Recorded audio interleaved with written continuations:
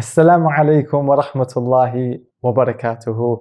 As we come towards the end of the current course we've been running on the preservation of the Qur'an, we understand that this has been a little bit more complex than some of the other courses that we've run on this channel.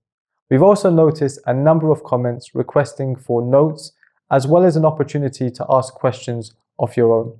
So we'd like to fulfill both of those requests. If you'd like to be eligible to receive some PDF notes summarizing the entire course and then have your chance to ask us any outstanding questions, you need to head over to www.amauathome.com. Fill out the form and click subscribe. Once we have your details, we'll email you a set of notes summarizing every single episode throughout this course. After you've gone through those notes, you can then reply to that same email and ask us any remaining questions that you may have.